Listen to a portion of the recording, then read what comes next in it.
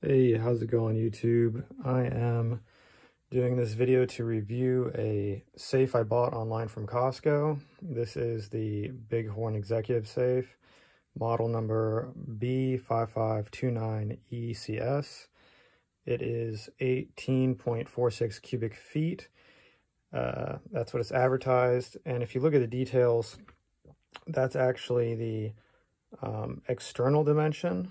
I don't know why they would advertise that when they already have it advertised in inches, but the internal dimension is actually a bit smaller. It's closer to 10 cubic feet, or 10.89 cubic feet as advertised on the website. So I bought this safe less than 30 days ago, just needing something to put my personal belongings and valuables in, guns, paperwork, whatnot. And at first, it seemed like a pretty good buy. It was listed as $600. It was on sale on the Costco online website, and they delivered it to my door. And I was able to bring this back to my closet on a dolly by taking the front door off and then wheeling it back here. It's 340 pounds. I didn't weigh it, but that's what it's advertised as. And the safe body is made of 14 gauge steel. So 14 gauge steel is not very thick. But I figured, you know, just to have something to keep my stuff safe from the average, you know, curiosity around the house would be good. I'll show you the inside. I have it open right now. It takes a 6-digit pin on a digital lock. And it has 5 bolts. So 2 inactive here and here, and then 3 active going down this side. It is fire rated for 30 minutes at 1400 degrees Fahrenheit. No way to test that. I don't really want to test it. But as you can see on the inside, there is the digital lock mechanism. I have the the cover taken off. This is just a little piece of sheet metal they got, so it'd be convenient to hang your stuff there. And that door is held on in 8 spots, 2 holes in each side with these little screws. And they just come with a little cap. You pop the cap off, take the screw off, and then that little cover comes off.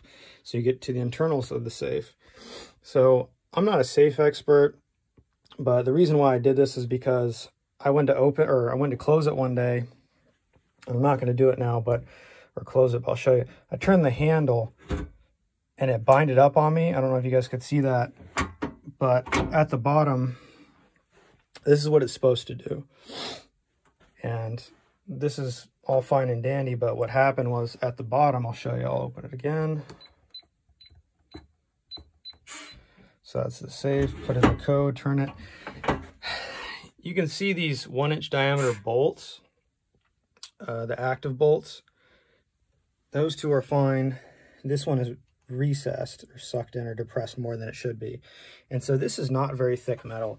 It's only about, that's 14 gauge. It's not very thick. And these bolts, you know, they're not very long. I'll measure them to show you guys. About 2.5 inches. And so this little bar right here that operates the active bolts connected to the lock. This is like a clutch flywheel plate that is supposed to protect the lock and disengage if someone's trying to finagle it open. But it doesn't really work that well, and I'll tell you why. It's because this has too much play in it. This metal bar at the top here is pretty secure because it's real close to the bolted support. But at the bottom, you have a longer distance without any support, and you can bend it a fair amount. And what happened is, just by normal operation, it gets recessed in there, and then when you go to close it, it'll bind up on you and be crooked. And I got lucky and was able to get it open, but it was locked and I couldn't get open for a while. So I just want to make this review and show people that, you know, the safe is all right, I guess, for what it is, but the fact that I had that experience where essentially the active bolts failed on me, I don't want it anymore, you know? I don't need to have my stuff get stuck in here and have to have a guy come out and drill the safe or whatnot. I called the company that manufactures these. They're called Rhino Metals. And these safes are made mostly in China. And I contacted them. I was like, left them a message, didn't call me back. Called them again, left a message, didn't call me back. Eventually, I just decided to call Costco because, you know, I could always return it to them. They have a really good return policy. They're awesome. And they were able to actually get me on a three-way call with me, Costco, and Rhino Metals.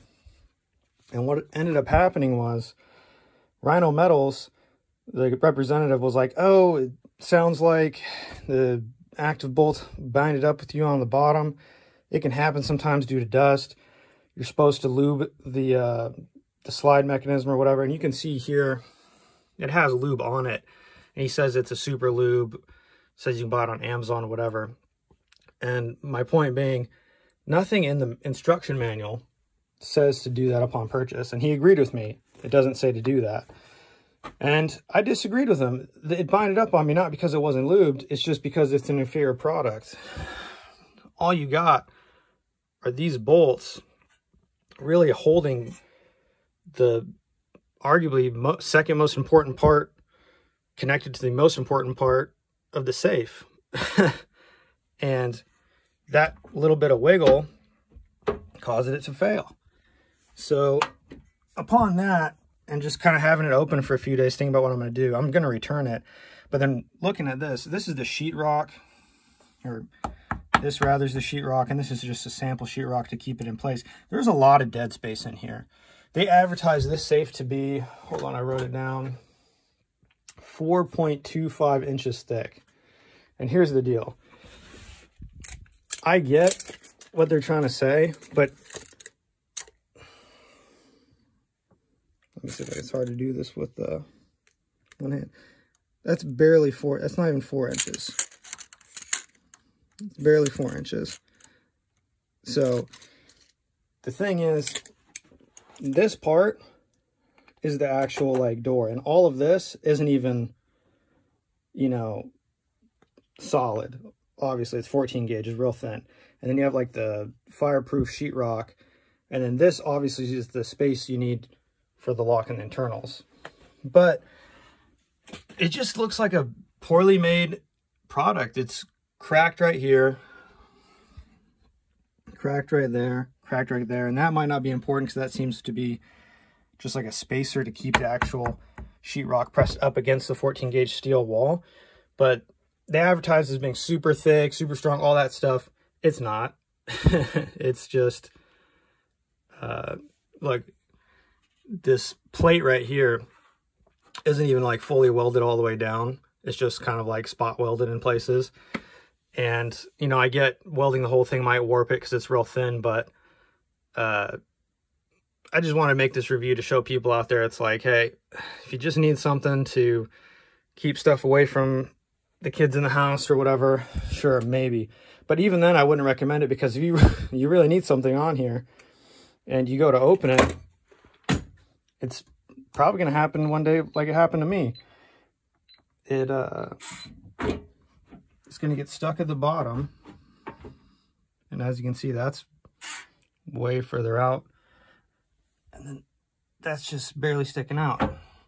So if that gets caught and you can feel it binding up, you're going to have someone come open your safe for you. And calling Rhino Metals was a pain. They didn't really get back to me on anything. I had to go through Costco, and luckily they were able to get a hold of them. So just putting this out there, because when I was trying to look for reviews to buy this safe, no one can really go into detail about any of this. Also, it's advertised to be be able to store 30 long rifles. And look, I understand these aren't long rifles. I got like an AR-10 shotgun and an AR-9, an AR-15, but just looking at this, like, I really doubt you can fit 30 long rifles in here, man. Like, you like, just because you got the little cutouts for where the barrel can go doesn't mean you can fit the whole body in there. So just something to be aware of. I hope you guys found this useful, and like and comment, and I will get back to you if I can on anything that you have any questions about. Thanks for watching.